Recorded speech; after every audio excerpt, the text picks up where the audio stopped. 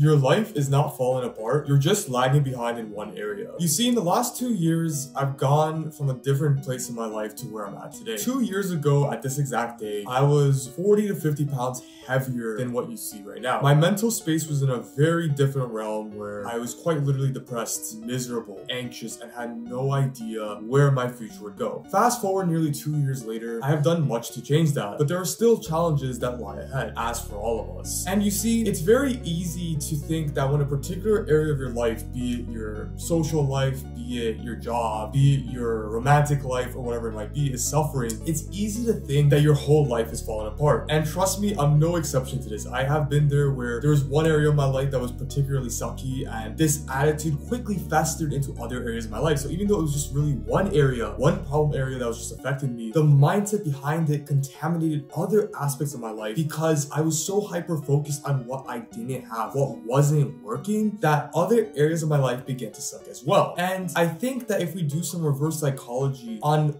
when and how this occurs, we can actually transform our lives for the better, especially when it comes to your social life. Because you see, a lot of people will complain they're shy, they're awkward, that they stutter, that they can't make eye contact when it comes to talking to other people. But you have to realize that when you're so hyper-focused on what you don't have in this area, it's going to A, affect other areas of your life, and B, you're going to be under this illusion that your whole life is falling apart, even though it's really just that one area that needs focus. And really, you can focus on that one area when you draw the strengths of the other aspects of your life and begin to focus on what works instead of what doesn't work. So you see, let's just say for instance, you're shy, you're awkward, you can't make eye contact, you don't know how to ask the appropriate questions. It might be because your frame isn't strong enough. You don't have a frame where you are self-centered, you believe in yourself, and you know your worth. And those are things that can easily be fixed if you do one of two things. When you take a step back and realize that right now, just your social life sucks. Your health is in good condition. You have a job, you have an education, you're well on track with other goals. By realizing that really it's just one area of your life you need to focus on, then you can use your strengths in other areas to begin to improve. Because if you go to the gym and start progressing on PRs, your squats, your bench, your deadlifts, and you start showing progress and you start showing yourself that you're capable of hitting weekly to monthly milestones, do you not think that won't translate to your social life? That it won't give you a stronger center, a stronger frame the next time you enter a group event or a party or a scene or a function? Because it most definitely will. And part of the reason that's going to happen is because rather than letting that social life or the lack of social life you currently have ruin the picture for you, you are drawing the strengths on what works for you in order to improve in that. And you see, I can even use my own story to provide an example of this, because back in 2 years ago when my life was definitely a lot worse than it was now, my social life was trash. And it was kind of ironic because my social life was really at the worst it ever was, despite having years of experience talking to other people and being in different friend groups in college. And part of the reason why it was so bad was because my weight was out of control. I stopped posting videos on YouTube. And ironically, when I began to focus on aspects of my life that were non-socially related, such as getting my weight back in track, posting on YouTube again, when I started working on these things and I made progress in them, that was when other areas of my life, including my social life, began to pick up. In fact, I even have a very close friend of mine. We often make fun of him for usually taking hiatuses from our friend groups where every few weeks or months, he'll completely disappear from the picture to work on his own personal goals. But this time when he came back, he realized that it was his friends, it was the groups of people that he surrounded himself with that reinvigorated him with the energy in order to thrive in his interviews, in order to do his other goals. And the reason I bring up him as an example is because he was an individual who thought if he went all gas, no brakes in just one area of his life, his quality of life would improve. And it did improve, but at the cost of his social life, he actually became more pessimistic, more negative. And it was only until he realized that how hanging out with other people actually reinvigorated other aspects of his life, that was when he was able to achieve a more balanced approach. And the reason why I say it's important to draw strength from other areas of your life and not fall into this mindset that your life is falling apart is because if you feel like your life is falling apart because of one area alone, you're not going to be able to rely on anything in order to make your greatest comeback yet. But if you start improving at the gym, if you start improving on YouTube, if you start really hitting milestones that are important to you, this is the type of attitude, mindset shift that will also translate to how you are with friends, with acquaintances, with new people. Because just like with my friend, I too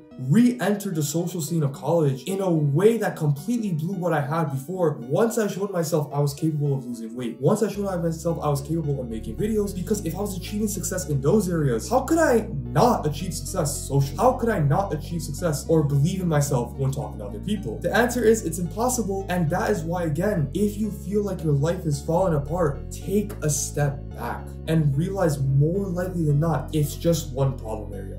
And it's one problem area where if you A, reinforce the other areas and strengths of your life, and B, refocus on it with a goal on what you could do specifically to improve it, you will come back stronger than ever before. You just need to have that focus. And part of having that focus is recognizing that there are other areas of your life that are going well, and that they are inevitably and intrinsically interlinked with each other. And if you can draw on your strengths in other areas, from sports to athletics to education to your job, you will too transfer those skills when talking to other people, when asking questions, when holding a conversation. And this will inevitably improve you and lead you into a social life of abundance. So it's important to understand that everything draws on one another. You cannot have one without the other. If your weight is overweight, if you're obese, if other aspects of your life are falling apart, that too will affect your main focus. But if it's just one area of your life you need to improve on, take a step back, take a deep breath in, and realize your other strengths in other areas to tie it back in. With that being said, do more,